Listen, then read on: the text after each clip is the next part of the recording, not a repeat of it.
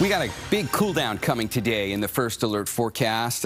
Many of those inland locations that were at or near 100 yesterday, Livermore, that's you, you're going to be in the upper 80s today. It's a big drop if you're inland.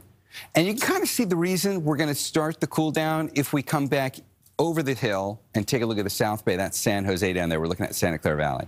This is from the mountains on the west side of the valley. We're looking out across it. It's hazy, but downtown San Jose's out there. But look at the beautiful deck of stratus cloud there, just reflecting the sunlight off the very top of it.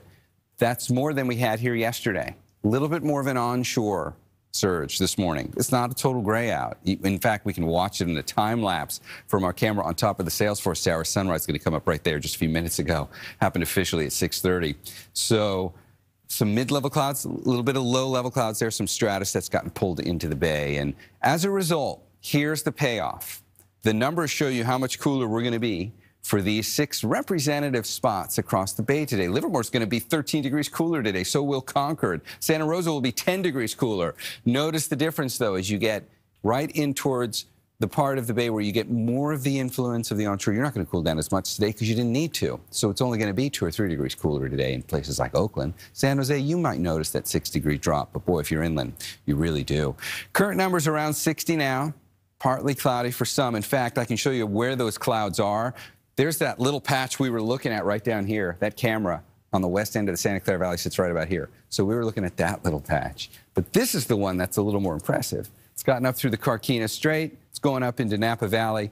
But most other locations are waking up to clear skies. And no matter where the clouds are now, by late morning, they're all gone.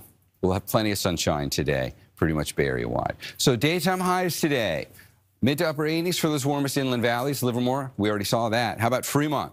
Only 78 today. Redwood City will go to 81. San Rafael's going to hit 80. Nevada will probably be just a couple of degrees above that. Santa Rosa goes to 86. And we'll top out in 75 in Mountain View today. The way we were able to do this is we're getting a little bit of an assist. Had the marine layer all of a sudden start coming on shore a little more today. A little bit of help from that little spin in the clouds. Weak little area of low pressure.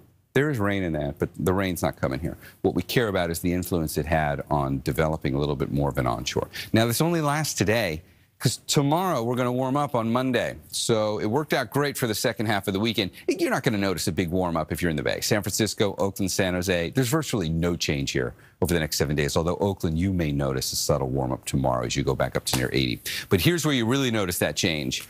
Mid-80s today, inland valleys. Mid-90s tomorrow. So Monday, we're going back to some heat.